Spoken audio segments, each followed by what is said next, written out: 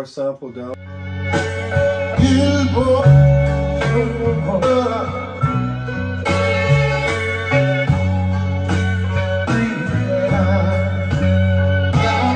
We're going to go into our pad scene right here, and we're going to put our attack function up to about 75. Our sample is going to sound like this with the snare, and after we apply our attack, it's going to sort of take the snare out of the sample. So now if we want, we could place that where a kick would be without them interfering with each other.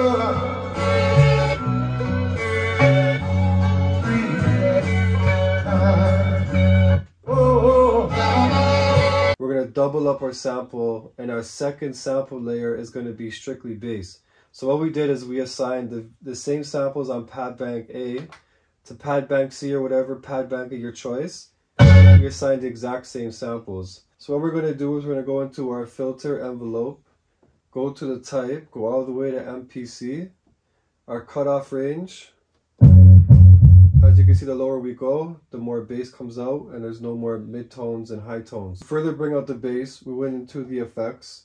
We put a 4-band EQ on there, just to bring out the low end. In order to layer our samples and play them on top of each other, we're going to go back to pad bank A, go to the master under simultaneous play.